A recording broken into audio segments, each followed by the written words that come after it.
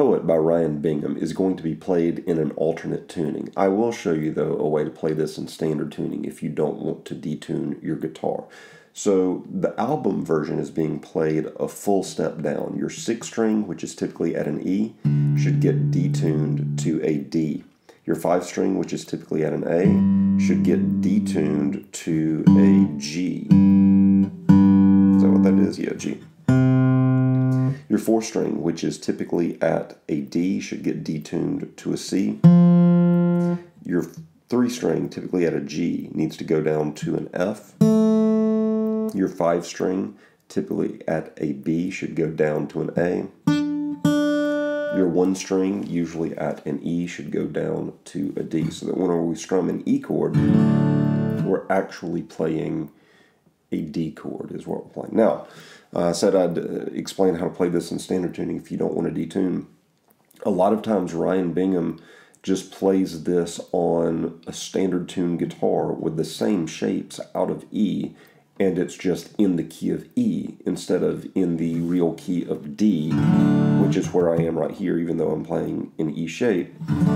This is the way the album version is played, though. He's playing on a D-tuned guitar, playing these same shapes, I would imagine. So, all that said, if you don't want to detune, just play these shapes like I'm showing you on a standard tuned guitar, and it will sound like a lot of Ryan Bingham's live versions. You will be at a higher pitch than what my guitar is here, though. This whole song is anchored around the finger pick pattern, so let me go ahead and explain how to do that. That, to me, is the most difficult part of this song. It's going to be a 2, 6, 1, 2, 6, 1, 2, 6, 2, 6, 1, 2, 6, 1, 2, and it comes together like this.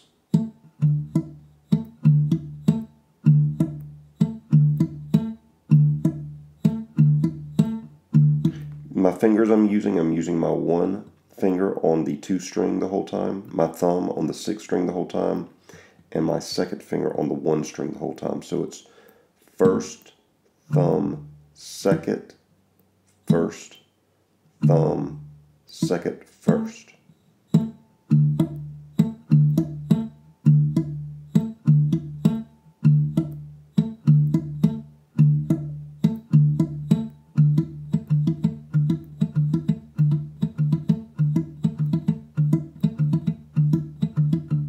So if you listen, the thumb is just keeping those straight notes, and your 1st and 2nd are the ones that are subdividing in 2.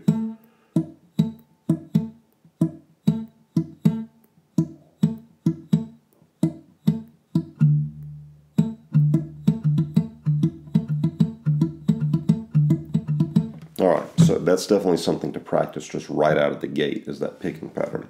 Your first chord is going to be an E shape. You've got an open 6th string, your 2nd finger on the 5th string 2 fret, your ring finger on the 4th string 2 fret, your 1st finger on the 3 string 1 fret, open 2, open 1 string. So the first note is that open 2 string, like I said, and I'm not going to address the picking pattern again because it just keeps rolling along with that basically the whole time. So you're going to roll on that. You're going to roll on that E, and then the first move you hear is going to be while hitting the open 2 string, you hammer with your pinky finger down to the 2 string 2 fret. And this is the change that happens in the intro. It's also the change that happens all throughout the verse. Basically, you're either rolling on the E, or you're rolling on this E shape that has the pinky down on the 2 string 1 fret. I'm sorry, the 2 string 2 fret. So this is the E, hammer,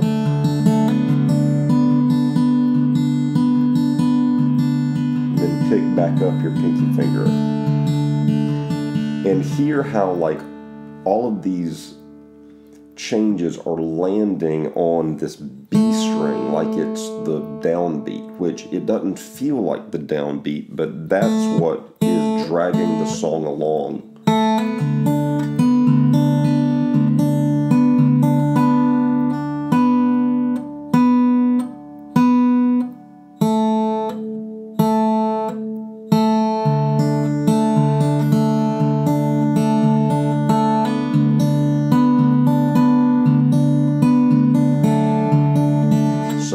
that's the next thing to kind of figure out the feel of, is how and when to hammer that pinky finger and when to pick it back up. Now in the verses, usually that pinky finger stays down for a long roll of notes. Repeat, and then back to the E. So it just rolls back and forth between the E and this shape. And then whenever we get to the next change, we're moving out of this E shape with our second finger to the 5-string 2 fret. Moving out of the E shape with our second finger to the 6-string 2 fret. And then we're keeping the same kind of rolling picking pattern. And then we go to an A chord, which would be, now you're plucking your 5-string on the open 5-string. Your first and second fingers are keeping the same rolling pattern, but you're just moving your thumb from tacking on the 6th string to now you're doing it on the open 5-string to make this A chord.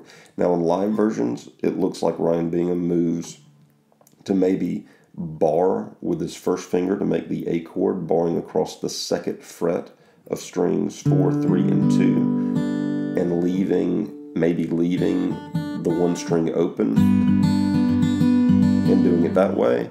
On the recorded version, to me, it sounds like I still hear this open 2 string ringing through the whole thing.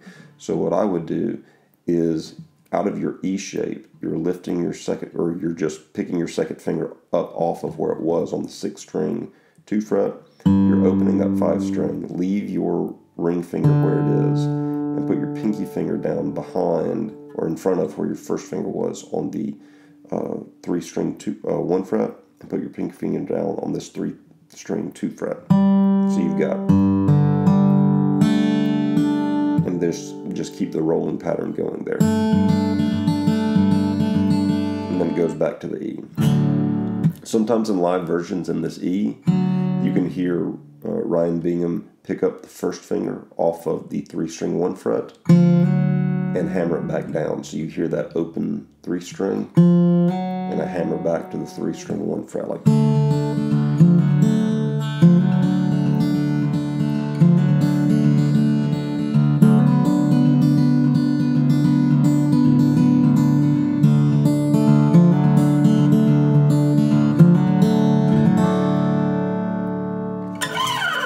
So, it continues on in that fashion, the whole song. The hardest part for me is the finger pick pattern.